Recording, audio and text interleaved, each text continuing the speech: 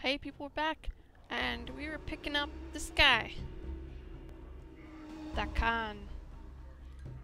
So let's talk to him. The man before you is old. His dry yellow skin has the scars of one who has traveled everywhere and never rested long in any one place. His pinched face is inhumanely angular, and his ears sweep out from his skull, tapering to points. He wears a loose-fitting orange tunic, and a strange, shimmering blade is strapped across his back. The blade looks to be two-pronged glaive, made of some metal whose surface swirls like a film of oil on a pond. And I'm sorry that I'm having trouble talking. Greetings! The man turns to you, his eyes like polished coal. He stares through you, and for a moment you wonder if he might be blind. The weapon suddenly turns dead, flat black, mirroring the man's eyes. Oh, you okay, buddy? Hail, traveler. His voice is quiet and somber, like a wind whispering through the branches of a giant tree. Hi. Your eyes have the weight of one who has traveled far to be in this place. You could say that. I am known as Dakan. The emphasis he places on the word known strikes you as God, yet familiar at the same time. You are not known to me. Do not know myself. That is for the best. In knowing yourself, there would be little in plains left worth knowing. He falls silent for a moment, still studying you with his coal black eyes. I would know why you have come to the city. I'm looking for answers. Speak your questions, I will hear you.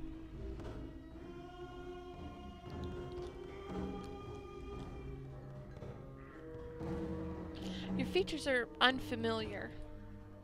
What are you? A Githzerai. A Githzerai? A Githzerai is one of the people. One of the people? A Githzerai. Yes, but what are the Githzerai exactly? Dakan is silent for a moment, then he speaks. Our history does not need to be made known to you. We would bleed to death on time's blade before I recite a fraction of the histories of our people. I don't need to know the histories, but I'd like to know of your people as they are now. Dakan is silent for a moment. Know this, and accept it as an answer. We are the people who make our home upon the shifting plane of limbo. With a deft motion, Dakan slips the blade from his back and holds it before him. Wait. There. We mold the matter of limbo with our minds. We forge cities with our thoughts. As you watch, a series of rippling waves of metal begin to roll forth from the center of the blade. The pitch and crest of the waves match the inflections in Dakan's voice. In its chaos we dwell, with only our knowing to preserve us. We are the Githzerai. What is the blade you had? It moved, it shifted in response to your voice. It is a karach blade. It is an object that lets others know the rank of the wielder. Karach. What does that mean? In your tongue, the closest translation is chaos matter. The people may it shape with their thoughts. May shape it with their thoughts. Move it with their thoughts? Karach is not shaped by heat, but by knowing oneself. It is a mirror that reflects the will of the wielder on its surface and its edge.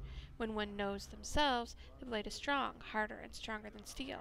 When one does not know themselves, the blade is water, formless and weak. What rank does the blade signify? The blade is a symbol carried by the Zerth. A Zerth is the one who knows the words of Zerthamon. In it, knowing the words of Zerthamon, they know themselves. And what's Zerthamon? Zerthamon founded our race. He knew the Githzerai before they knew themselves. He defined the people. He gave them one mind. Okay, I have some other questions. You place special emphasis on knowing. What do you mean? All things, whether structure or flesh, their existence is defined by their knowing of themselves. And if a man does not know himself? When a mind does not know itself, it is flawed. When a mind is flawed, the man is flawed. When a man is flawed, that which he touches is flawed. It is said that what a flawed man sees, his hands make broken. Do you know yourself? Dakan falls silent. His coal black eyes take on the same distance that you noticed when you first spoke. Do you know yourself? Dakan speaks again. His voice has changed. His words echo like a great stone dropped into a chasm. Looks like he's forcing the words from his chest. It is not my will that you know this. Perhaps I'm being too kind and phrasing it as a question. Tell me. The words come out of Dakan slowly as if they are being carried one by one. It has come to pass that I do not know myself. Why? Dakon's voice drops to a whisper like sand. I do not know why. I know it has happened, but I know not the how, nor the when, nor how to know myself once more. Okay, other questions? Anything about the city? It is known by the name Sigil. Among the people, it is known as a city that does not know itself. What do you mean? The city exists, but it does not know itself. In not knowing itself, its existence is flawed. How is it flawed? The city exists in opposition to itself. It has set itself apart from the planes, yet it seeks to be everywhere at once. Its walls are doors, yet it keeps those doors locked. Such an existence tells of a thing that does not know itself. In not knowing itself, it is flawed.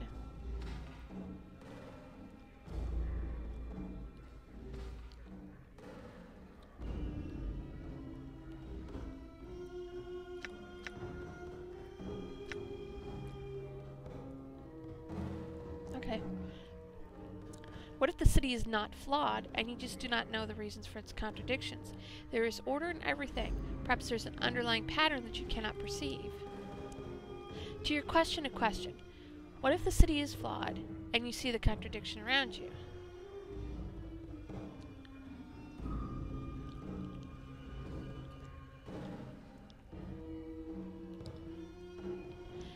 To your question, a question.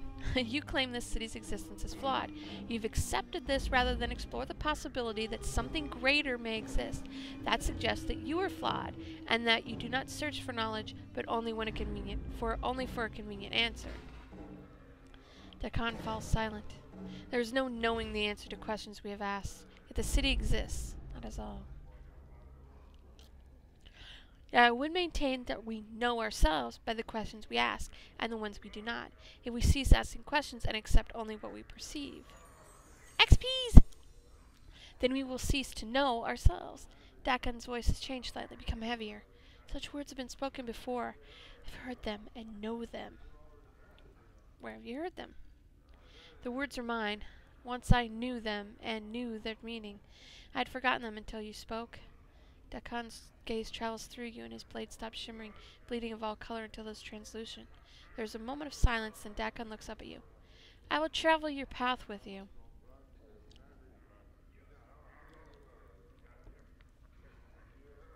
I accept. An extra blade would be welcome. Your path is mine. Very well, let's go. Ding! Ah! Dakan! Endure. In enduring, grow strong.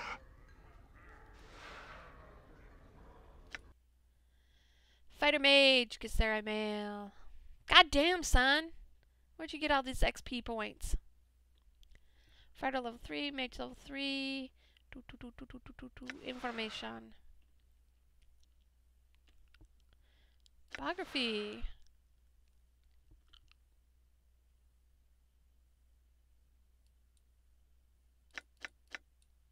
Okay, cool. So, yay? I hear your words. Backpack, what you got?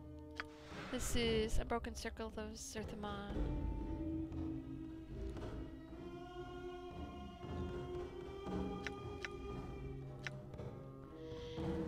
He uses the text as a means of focusing his spellcasting abilities, for he pores over the tablet, occasionally memorizing the words. And this is Whispering Flask.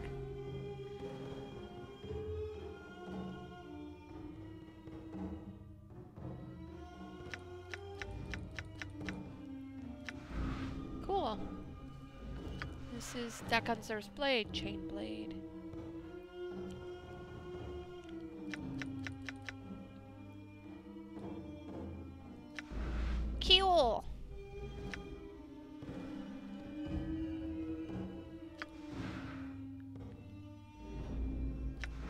Oh god, this means I have to figure out mage spells.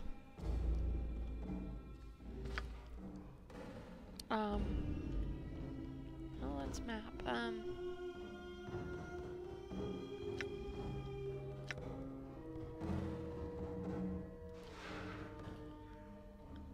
This is mage. Select item. You mage. Select spell, okay. Submerge the will. Reign of anger. Power of one. Ooh. Huh.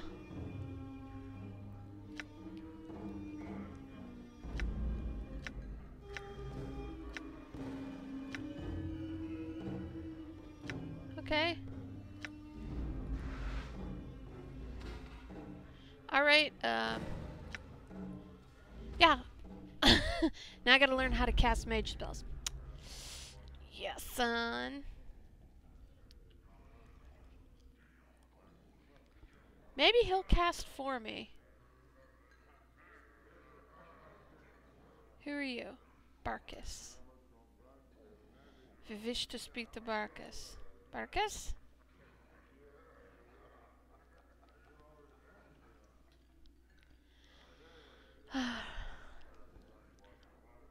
What do you want this time? You again? What do you mean? Oh god. One. Yeah, you again. Got a hearing problem or something now? He's in here about 15 years ago, got all bubbed up, smashed up the place, and left a pile of coin that wasn't enough to pay for the damages. So you plucked out your own bleeding eyeball and tells me you'd be back to reclaim it when you got 200 coins together. With 15 years of interest, you got about 500 coins. You got the jink, pal? I got your eye.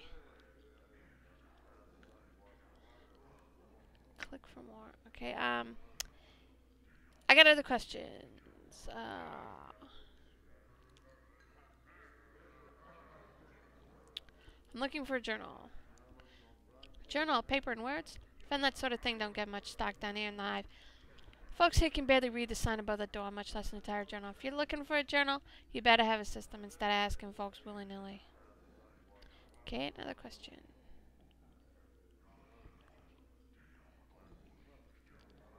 Can you tell me about the patrons? I don't make a point to interfere with the lives of the people who give me their hard-earned jink, unless they ask me to. So, over there is Kandrian, Planewalker.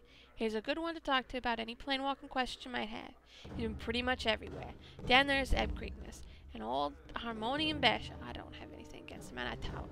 He's a good heart in here, and he knows sigil up and down. Them fiends over there are Athagrin and Tegarin. Word of advice, don't deal with them. They might be low rankers in the fiend hierarchy, but they're still fiends.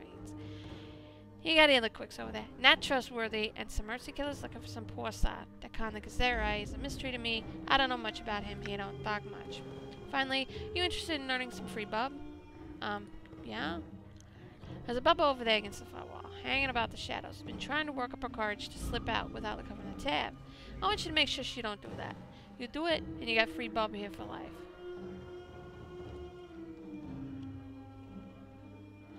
Do it, I'll let you know when I'm done.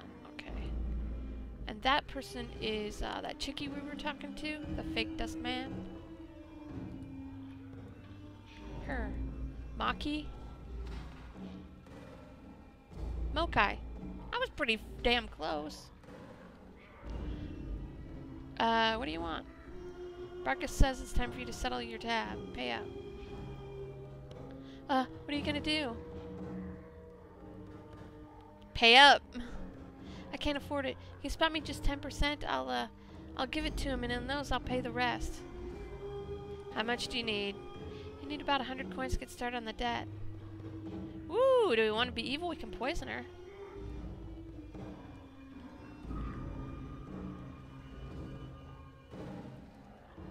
Well, I don't really want to poison her. I kind of want to be good. Can you think of another solution? I'm curious. Let's try that one. You could always, kill me.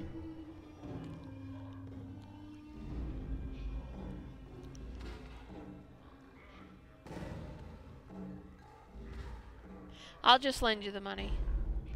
She packed her jinx, glanced briefly to the door, almost if she's weighing her chances of dashing out size heavily, and she realizes there's no chance, begins to walk glumly toward the bar. My thanks, I suppose. Alright, don't mention it. Don't think about running out till you've paid.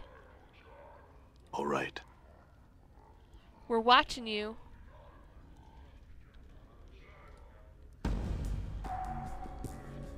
I'm gone.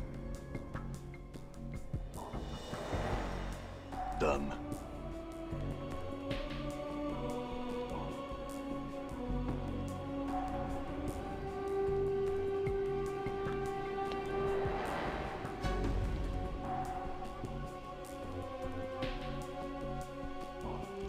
You better, I'll send him after you again. Yay!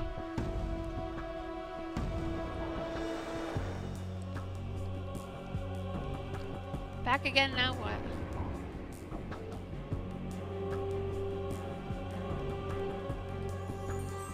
Yay, XPs!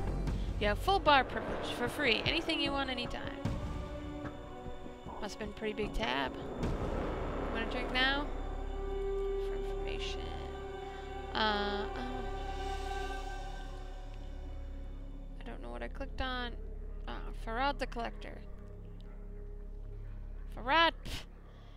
You may as well just turn your back and let him stick a dagger in it. From the looks of you, you already have. If you did set on finding Farad, pardon the pun, talk to Ebb Creek Knees over there. He should know something of value. Ebb, the old man, my thanks. And... said you had my eye.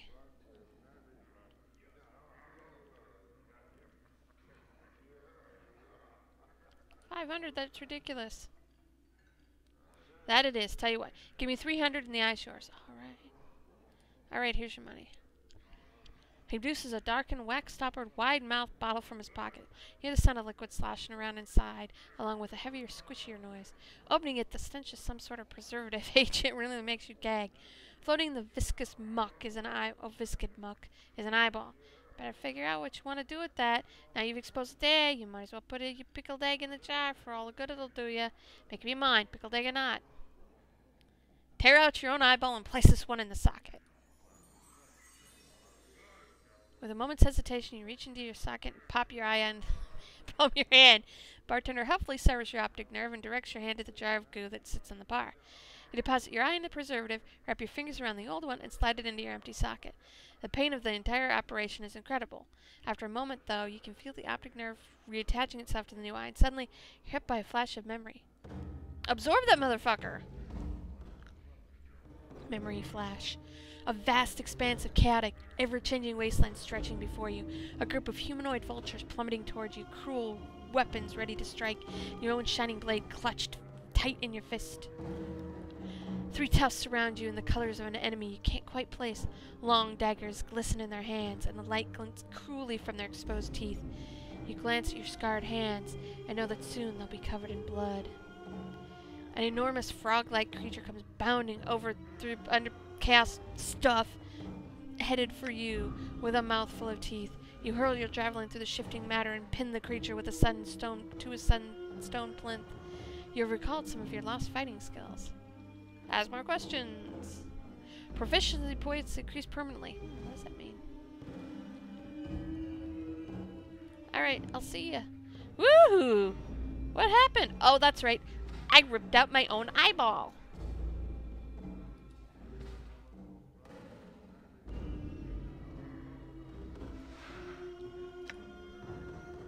No, me.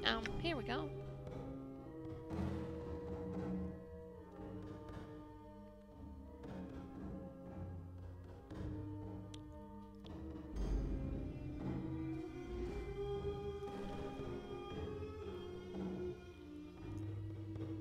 Okay, we're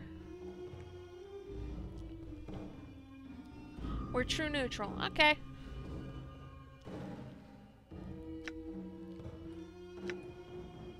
Unused slots 4. Okay. How do I do proficiency points? Do I have to wait for level up?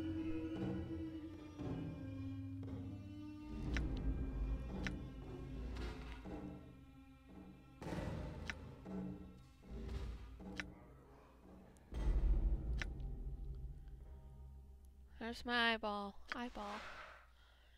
This is your eye. It looks like it's seen better days.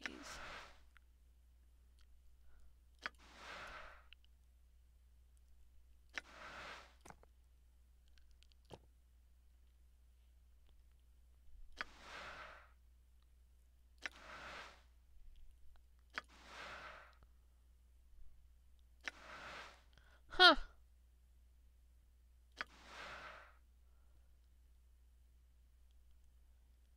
Ah, there's my wedding ring. I never noticed that.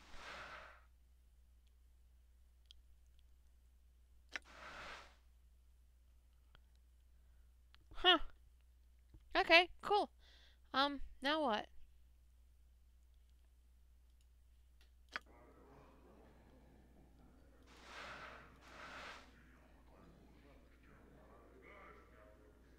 Okay. Wow. Alright. I'm looking for, like, this phased out dude. Ebb Creek Days. There's a phased out dude. Who are you? Let's talk to the phased out dude. He's a soft-looking man with gentle, far-staring eyes. He dresses in supple leather clothing and carries various implements of use and destruction about his body, such as rope spikes, tinderboxes, and empty vials of air. He looks half gone, literally. There's an insubstantiality to his existence, as if his essence had been partially leached away.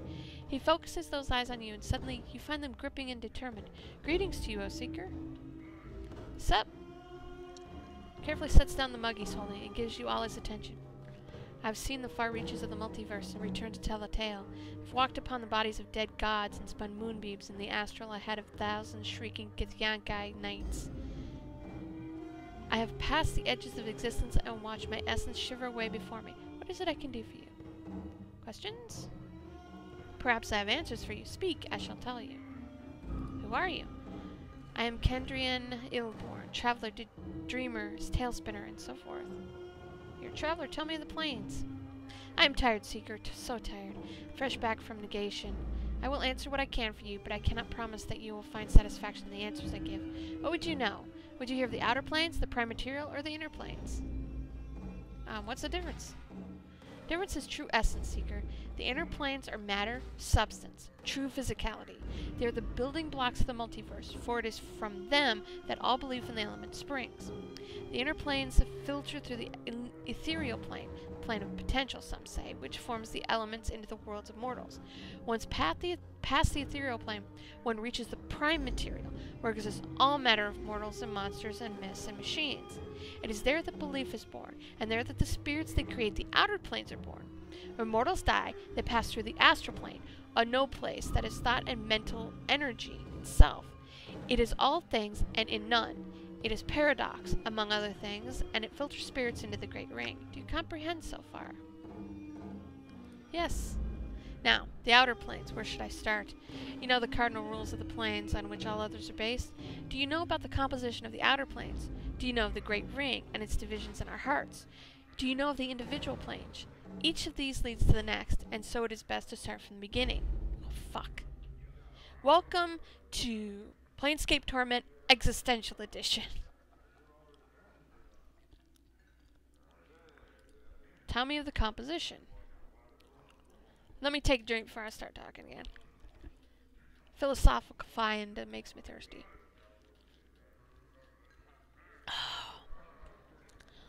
The outer planes are created of and by belief and thought and faith. They take their imagined form from the prime material plane, shaped into forms that stagger the imagination, built by the accumulation of belief. Belief creates planes. Belief is power here. Change belief, and you change the nature of reality. The creatures that are born here, the plane-born like the fiends and celestials, are truly born of the thoughts and concepts of mortals. They each express some sort of ideal, and the more powerful the idea, the more powerful the being. Thus, the being that symbolizes love is one of the strongest of all. Go on. That's why the powers, gods some call them, live out here. This is where all the faith in them comes. This is where they are at their most pure and most strong. Their realms are extensions of their very beings, manifestations of their godly existence, all of it informed by belief. So the composition of the planes is belief. Tell me of the Great Ring. Among the loose unity of planewalkers, we conceive of the infinite outer planes as a ring surrounding the plane of ultimate neutrality, the Outlands. The spire atop which sigils sit is in the center of the Outlands. The further one travels away from the spire, the less neutral the plane grows until it spills into the neighboring planes. Each of these planes impinges on the Outlands, spinning themselves into law and chaos, good and evil. The Great Road marks the demarcation between the Outlands and the gate towns that spring up around the gates of these planes. Beyond the gate towns lies the hinterlands, uncharted territory that has lost history, that loses thought. Danger lies in the hinterlands. Okay, go on. The outer planes differ by morality, not substance. For you, we'll divide the planes into 3 sets. The upper planes of good, the lower planes of evil, and the boundary planes of neutrality. These are then divided further by law and chaos, with the Outlands in the middle. Which of these interest you? The upper planes. Of the upper planes, there are neutral planes, the lawful planes, and the chaotic planes. What would you know? The neutral planes. Neutral upper planes contain the Beastlands, a place of neutrality and goodness, with a slight tinge of chaos, where the animals rule in eternal noon and night. They hold Biotopia, twin paradise of industry and labor, where all work toward the good of all, and Elysium, the sweetest plane of goodness and calm I have ever come across. Alas, right now I'm not well enough to enjoy under their restorative effects. What would you hear of now? I think I'm gonna stop the plane thing. Add other questions. Perhaps I have answers. I'm looking for a journal I lost. I've seen no journals lately, but upon my own. And that has crumpled away into nothingness. My apologies. No, I had more questions. Do you know a collector named Farad? Farad grew up to be a collector? How long ago was this? When I set out last, he was but an officious stripling in one of the upper wards. Time does change some people. No, Seeker, I don't know Farad anymore. I'm willing to bet. Very well, farewell. And we'll talk to this guy. Ebe Crickneys. You see a slightly stooped old man with full gray beard and a lion's mane of gray hair. He wears a couple of shoulder guards as armor, and he keeps his helmet nearby. He smokes a pipe and carries a pouch of tobacco with him around his waist. He looks pretty strong, but he's a little plump and also appears to have some sort of breathing trouble. Well now, aren't you a sight, lad? Never have I seen so many scars blanketing a fellow. Like a scarred cloak you're wearing. Where you been? Hanging out in the grain thresher? Oh, I'm just jesting with you, lad. No offense, man. I hope no offense taken. I'm Eb. Hey, buddy. His handshake is firm. Now I hope to tender my apologies for unfair jesting, lad. I hope no hard feelings. Can I buy you a tankard or two of something smooth to smooth any ruffled feathers? Yeah, sure. That's the spirit, lad. Bide a moment. He rises to his feet and heads to the bar. After a moment, he returns to his seat with a pair of tankards. Here you go, lad. Drink up. Takes a massive swallow of his own tankard, puffs on his pipe, and says, What can old Eb do for you in fine sigil day? Some questions. Oh, I gathered that, just by the look I mean, you don't look like you're from around these parts, lad. You look a little too out of sorts to be seasoned native. So, what can I help you with, lad? You need to know the lay of the land?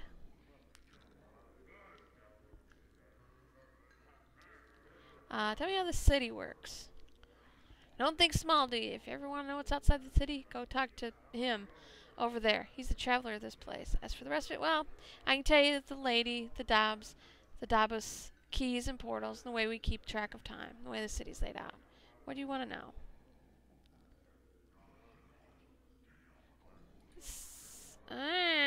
3, 4, 5. City's layout. Oh, let me wet my tongue. It's a good idea. City floats above an infinitely tall spire. The spire. It lies on its side like a discarded wagon wheel, but there's no spokes that connect it to the spire. It's divided into 6 wards, each of them with its own function. Right now you're in the hive. I think the purpose of the hive is to be the squalor for the rest of the city's grandeur. Factions, philosophical clubs, or gangs if you prefer, divide up the running of the city between them. And then city's called the crossroads of the plains and the city of doors and the cage. It's got portals to all creation, they say, and all manner of beasties come through here to trade. Called kip or hop from one place to another. Now that's just the quick version, lad. You'll have to experience the rest of the place yourself. Alright. I think that's good for now. And honestly, I think that might be it for here. I'm gone. So, I'm gonna save. Oh, fuck, you scared the poopers out of me. Yep. And we will deal with more next time. See ya.